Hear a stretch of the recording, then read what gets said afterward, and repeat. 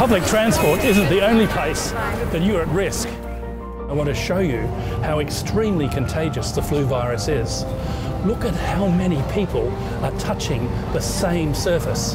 And just imagine for a moment how many people have already touched it and how many more will. You can catch the flu in a lift, at work, in the kitchen, even at the movies. Any place where a lot of people are passing through. The flu is a highly contagious disease. It's spread by people coughing and sneezing or by contaminated surfaces. When you catch the flu, you can feel awful for days, like you've been hit by a truck with a fever. You just can't get out of bed.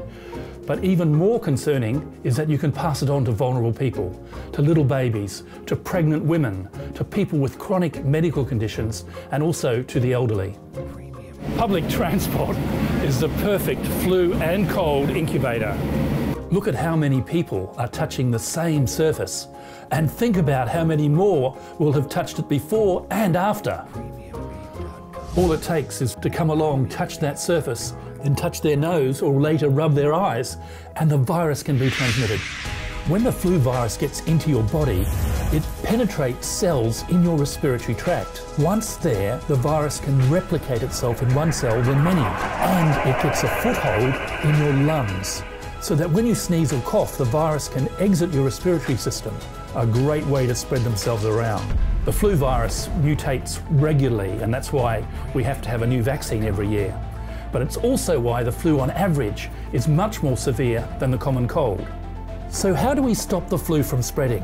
And how do we protect ourselves? Sneeze or cough into a tissue or into your inner elbow.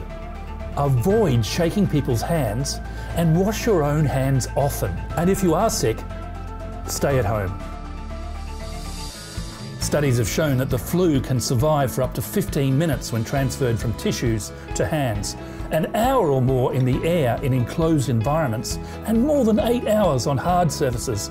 The flu shot reduces flu-related hospitalisation in children by up to 3/4, and over half in people over the age of 50. The flu vaccine provokes antibodies against the flu virus. You cannot catch the flu virus with a flu vaccine shot because there's no live virus in the vaccine itself. Vaccination is the best defence to stop contracting the virus.